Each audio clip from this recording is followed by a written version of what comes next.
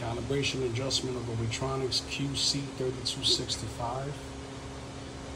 Basically, there is a knob on the back. You remove that knob. It's a push button with something non-metallic like a pin. And pretty much stick it in there, just push the button once. Okay, try that again. And then you'll see scale. At this point, this button here is a 0 button. You're gonna press that to enter.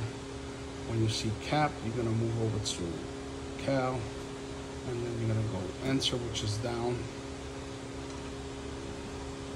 And there's 0. And then you press enter. You're gonna move over to span. You're gonna go down. That asks for 12 pounds. So at this point, we put the 12.